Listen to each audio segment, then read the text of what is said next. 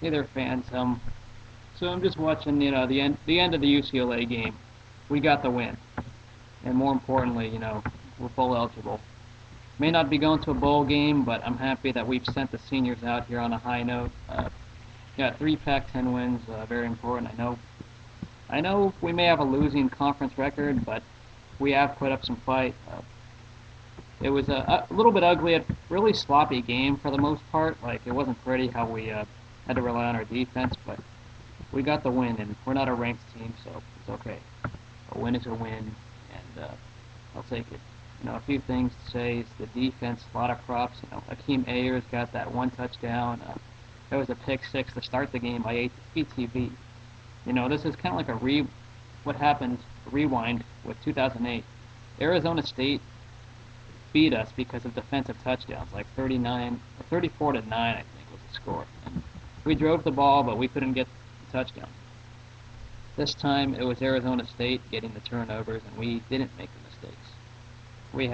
We forced six turnovers, five of them were fumbles.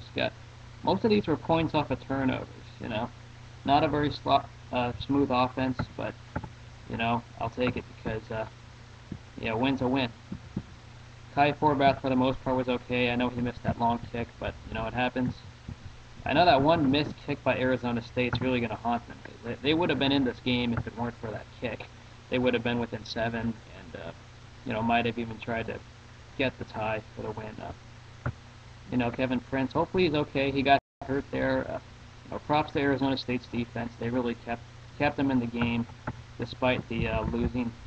The defense for Arizona State is still solid.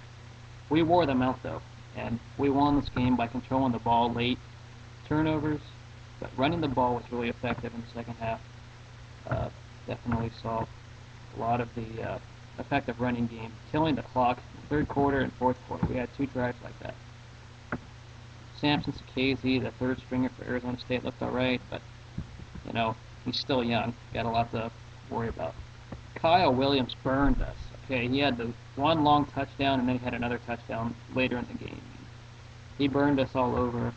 Really ugly, but it's senior day. We won. We sent out the Bosworth twins, Terrence Austin, Ryan Moya, Shane Moline. Sent them all out on a high note. And Shane Moline had a really good game we have 25 carries and 84 yards. We started using him it's interesting to see him used at the running back position. They'd use him in the Wildcat, and a lot of the good, running backs didn't play too much. We saw a little bit of Coleman, but it was all Shane Moline. I enjoyed watching him out there. Our offensive line needs help. We committed some penalties. That was very frustrating, but a win is a win, and we send the seniors out on a high note.